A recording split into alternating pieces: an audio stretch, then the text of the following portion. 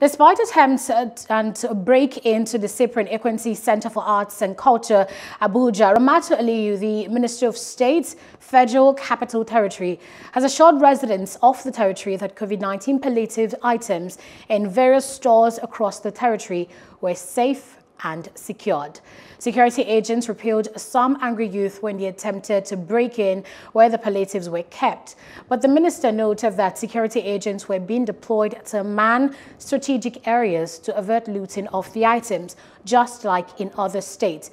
There has been a widespread looting and arson of palliatives by angry residents across the country, prompting the Inspector General of Police, Mohammed Adamu, to order police commanders to immediately stop the descent to anarchy across the country.